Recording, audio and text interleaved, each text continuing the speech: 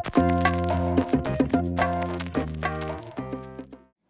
everyone, I'm Casey Enerva from kikaysikat.com. I'm a blogger and today I'm going to show you how I file my taxes online, hassle-free by Taxumo. So let's start. Hi guys! So andito tayo ngayon sa Withheld Tax tab or where you get to log in your withholding tax. Ngayon, papakita ko sa inyo how to do this by Taxumo. So, we're gonna add a record. Ayan.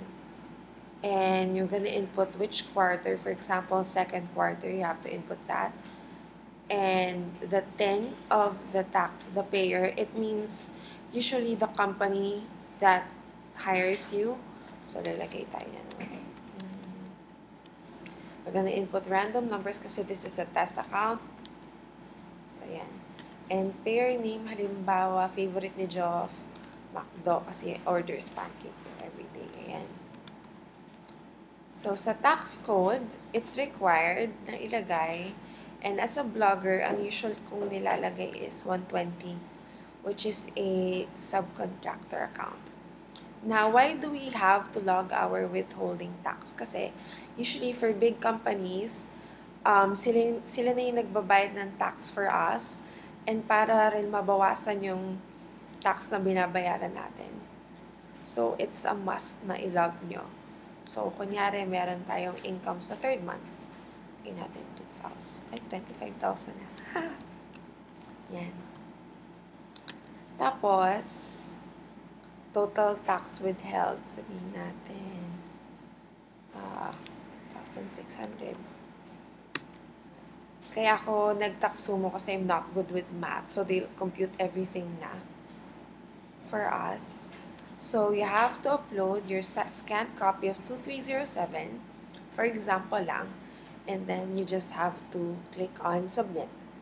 And then Taxumo will do everything from computations, and it will display in the withheld tax tab.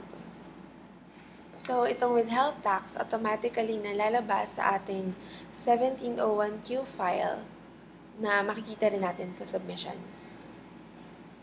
So, another cool function of Taxumo's Books tab is you can export your file to a CSV and then you can open it. I'm going to save it first. You can open it by Excel para you can edit it there and print it out. Kasi there are some RDOs that allows printed version. Yung ipiprint nyo lang, tapos ididikit nyo lang doon sa books nyo. Yan. Pwede rin naman dito. But you can print this out and then paste it on your books instead of manually writing it. Pero you have to double check if it's allowed by your RDO. Pero ako, to be safe, I just tinatsaga ko na lang isulat sa books ko. Kasi it's so important that you keep your books. Kasi if you don't, sometimes they do random checks if you do your books or not. So this functionality is only available if you're subscribed to Taxumo's Pro version. And kung hindi kayo subscribed, you still have to hire a separate accountant, which can be pricey compared to just doing your books by yourself, which you can easily do if you have the books functionality in Taxumo. Another tab from Taxumo is their categories. It's already part of their, if you subscribe to their basic subscription, it's included. And in this area, you can add additional categories for income or expense. And you'll have to add this if it's not included in the default categories. Like for example, in incomes, ito yung mga andito na, and let's check the expense. Electricity, rent, andyan. Pero what if you need to add something new? So, you can just select Add New. So, ito, mag-a-add tayo ng income category na wala sa default. So, for example, meron tayong sideline. Kunyari, nag-i-insurance ako. So, lalagay natin income category is, sa name is insurance. And commissions kasi we get commissions from insurance and referrals. And the tax code for this is usually PT010, persons exempt from VAT as a freelancer. Ito yung usual na ginagamit natin. And for type, you have three options: sales, partnership, and other income. So we're gonna put this in sales kasi we still get monetary value from commissions, and simply click save. So ayan, lalabas na siya sa scroll down natin. Ayan siya. So magagamit na natin to whenever we have to log in our income. Now, next, mag-a-add naman tayo ng expense category. So, simply select add new and choose expense category.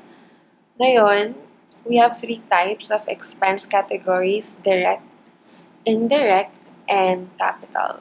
So, for direct, it means that it's directly related to your work. So, for example, I'm a blogger, and then sometimes I do workshops on the side. For example, when I teach people how to start their own blog and such. So, we select direct, and then let's add workshop. Yan. Now, for other options like indirect, now indirect means it's not directly related to your job, but it's still required for you to sustain the business. For example, I do meetings with my prospect clients, and sometimes we have lunch outs. So you can add it in your expense category. For example, lunch out with clients.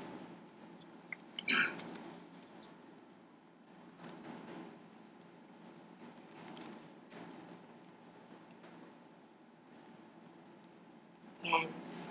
And last but not the least, capital. Now, ito yung expense na ginagamit natin when we need to make purchases directly related to our job. For example, I'm a blogger, so required sa amin to get like upgraded laptops or mobile phones, cameras, and such. So we simply select capital and then the name of the expense, for example, laptop. Ayan. And then click save. Ngayon, automatically, lalabas na siya as a new category. Pwedeng kung every month kayo bumibili ng laptop, edi go. So, ayan, nandyan siya sa lahat. So, ayan guys, ngayon, I'm going to show you how we can log our books by Taxumo. Ngayon, kung new man kayo or datihan pa, alam nyo, pag sa BIR, they give us like 4 books that we have to put something in it. Ngayon, kung katulad nyo ako na hindi alam kung ano ang gagawin dun sa mga books na yun, sobrang blessing tong books functionality ng Taxumo, which you'll be able to have if you subscribe to their pro version. Ngayon, ano pang ginagawa dito sa books? Ngayon, it has 4 options, yung cash receipt journal, disbursement, ledger, and journal. Ngayon, it depends kung anong books ang meron kayo. So, now, papakita ko sa inyo how you can manually input yung kailangan yung ilagay sa books by Taxumo. Ngayon kasi, ako, hindi ko talaga alam kung anong susulat ko dun sa books manually, kaya gagamitin ko tong functionality na to. Kasi ang ginagawa ng Taxumo, siya na nag-generate nung data na kailangan yung isulat sa books nyo. So, ayan. So, once you've sent your invite to your prospective delegates, its status is pending kasi kailangan nilang i-accept yung invitation mo. Now, in case they missed the email, you can resend or cancel if you decide na iba na lang ang kunin mong delegate. Now, this is a feature exclusively for Taxumo's Pro version. Hi guys! Thanks for watching, and sana may natutunan kayo from me today. If you're ready to sign up with Taxumo.com, you can use my code, KikaySikat, and you get 100 pesos off on your first filing and a 1-month extension in Taxumo Pro. So go and sign up na in taxumo.com, and don't forget to use my code KKSICAT. Thanks for watching.